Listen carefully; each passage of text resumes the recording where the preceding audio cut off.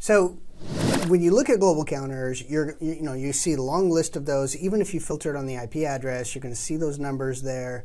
How do you know which ones are actually active and which ones are, like a week old or 10 days old? Okay.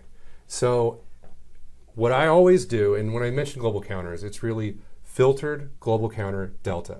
If you're just looking at raw global counters, that's going to give you a lot of information. It's what do you do with it? Right.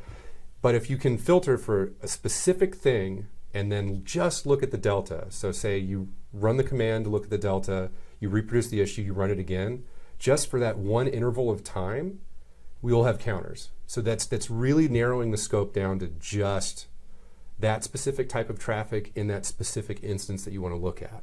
And even if it's a number of hosts, it's not just a specific system, you can filter for, say, a destination port, type of traffic, that type of thing, and looking at a delta interval, that gives you a snapshot of a period in time that it's a lot easier to consume and understand. That's good. So once a customer actually views the counters and they're looking in the context that you just described, filtered and with the difference or the delta, what do they do with that information from there? So if a customer is looking at the counters and sometimes that'll help them figure out exactly what's going on. If they can't and they need to engage support for assistance with that, providing that data when you open the case can really lead to a faster response and resolution, sometimes even right away.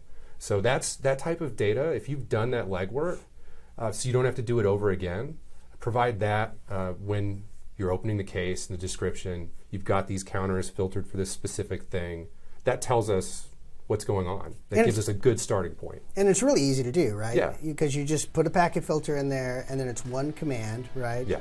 And you just include the delta in there. And so that's pretty easy to figure that out and share that information with you guys.